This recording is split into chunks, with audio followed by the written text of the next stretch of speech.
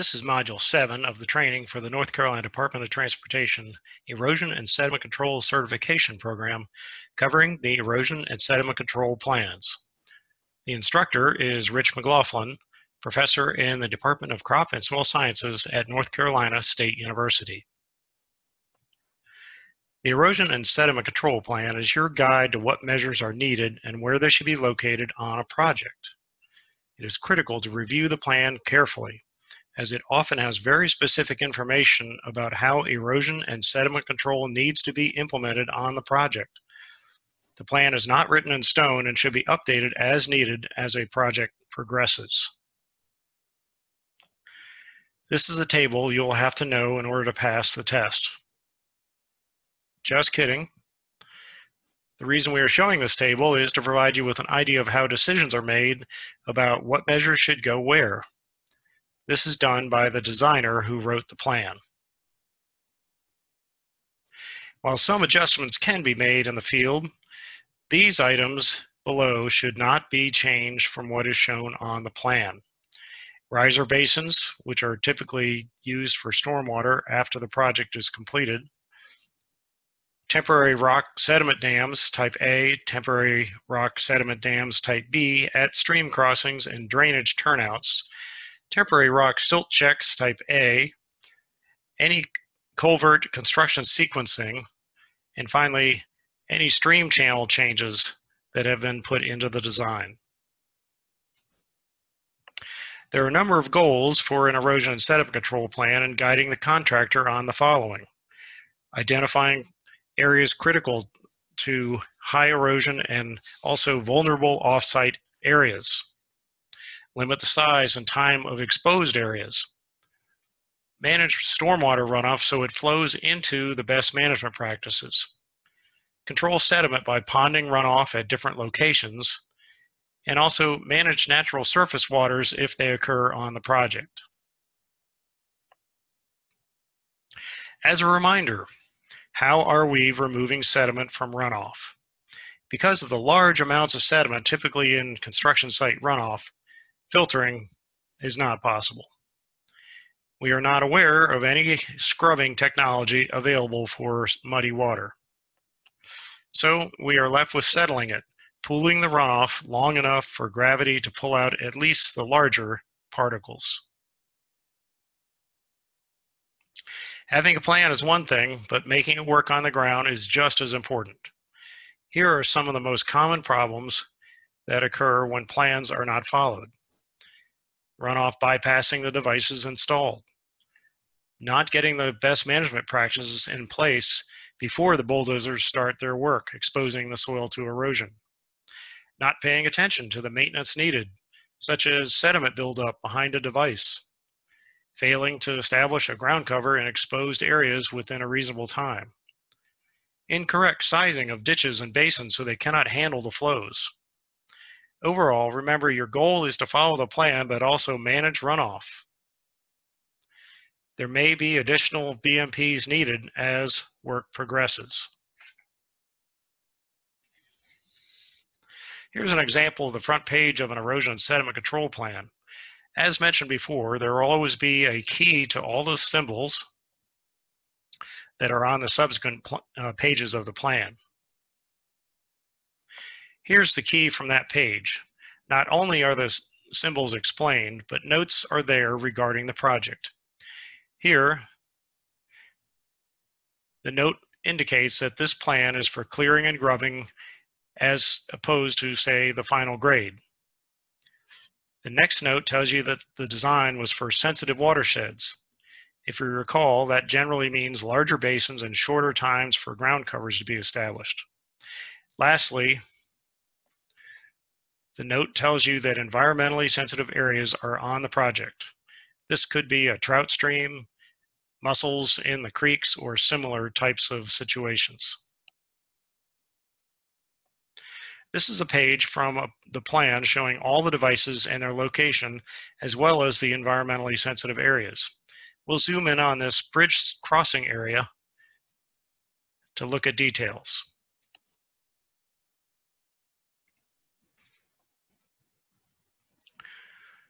So on closer examination, you can see where, for instance, there's a skimmer basin that needs to be installed. It's got its dimensions as well as the orifice diameter for the skimmer in the diagram. The blue arrows show us the flow of the stream, which gives you an idea that obviously there has to be a bridge built here. And there's our basin location. As a review, what would you say are good guidance principles for getting erosion and sediment control plans implemented on the project? Hopefully everybody agrees that all three of these would be excellent ways to get your plans implemented.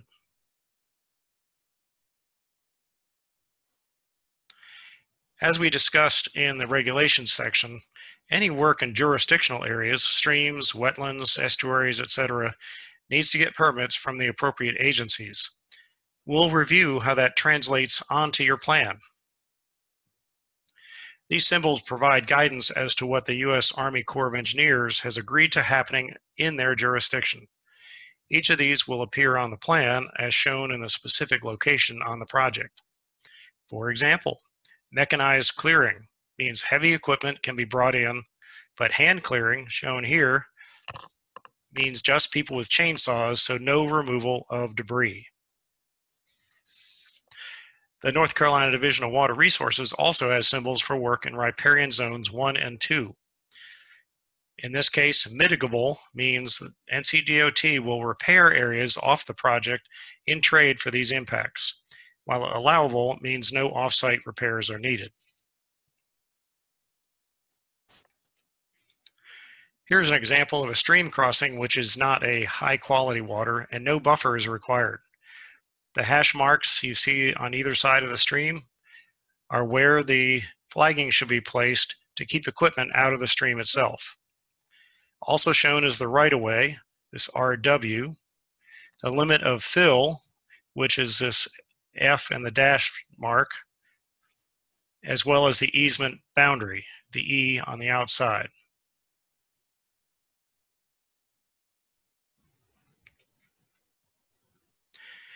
Here it is an example of those restrictions that are part of the permit. The area of this wetland shown can be cleared of vegetation, but no grading activities are allowed. Note the special provisions shown regarding what practices can be installed and how they need to be managed. Right there.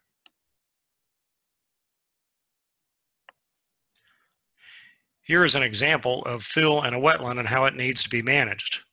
Flagging will be placed in the wetland to show the contractor the limits of fill material, shown right there. In addition, an area between the flagging and the perimeter fence, shown right here, the shaded area, will be allowed to have mechanical clearing.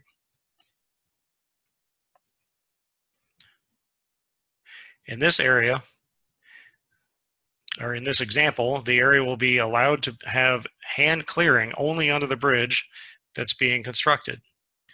So a crew with chainsaws will go in and lay down all the vegetation, but leave it all in place.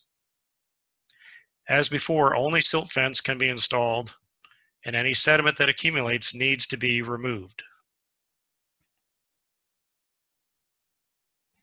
This is another example of hand clearing, which is allowed in the bridge area. Fill will be brought into the wetland areas, as shown here. And then on the outside in the shaded area, hand clearing will be allowed.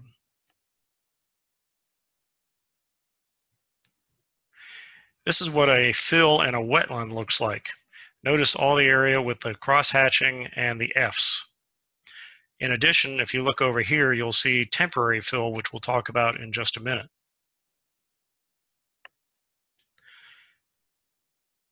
Remember, we were talking about placing dams in the stream to allow construction of a culvert or bridge with pumping or moving the water in some flow outside of the work area. That is technically a fill in a stream, so a permit will be needed as shown in this diagram. Fill here, work area in between.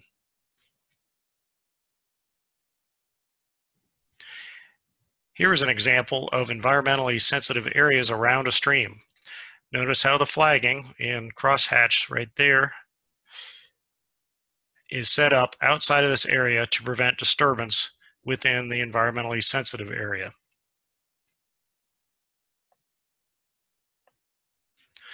In this example, there's a stream channel which is going to be put through a wetland, and so there's going to be allowable excavation in that area, E with the cross-hatching.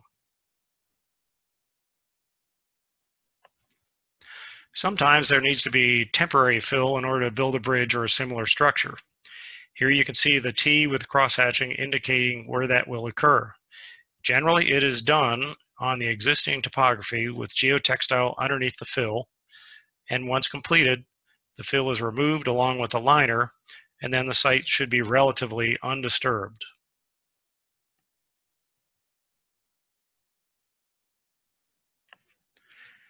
Here's another example of a temporary fill, but in this case, it is in surface waters where bridge supports or similar are needed to be installed.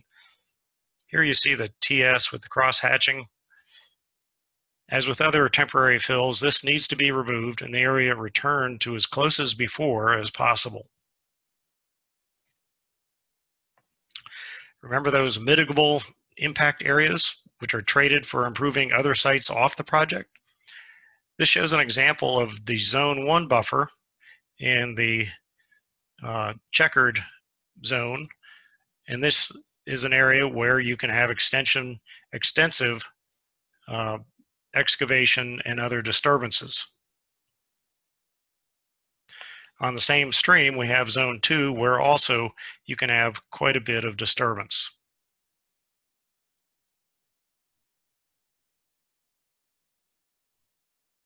As in the previous two slides, this is an example of buffers having allowed disturbance. Here you can see where the jurisdictional flagging is. Again, the hash marks right through here,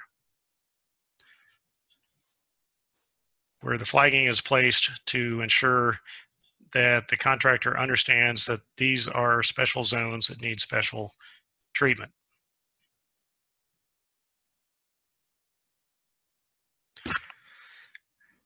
The other type of disturbance in the buffers are the allowable impacts.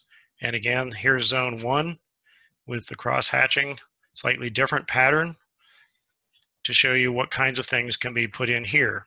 So remember, these are all allowable inside, but they're temporary and they should be removed.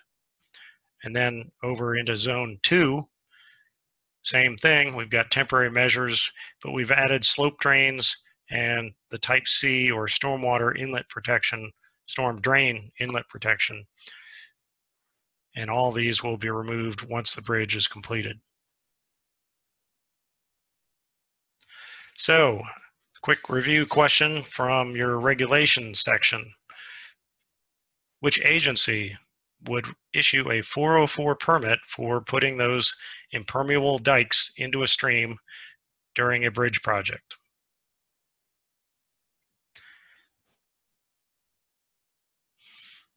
All right, if you remember, 404 comes from the Army Corps of Engineers.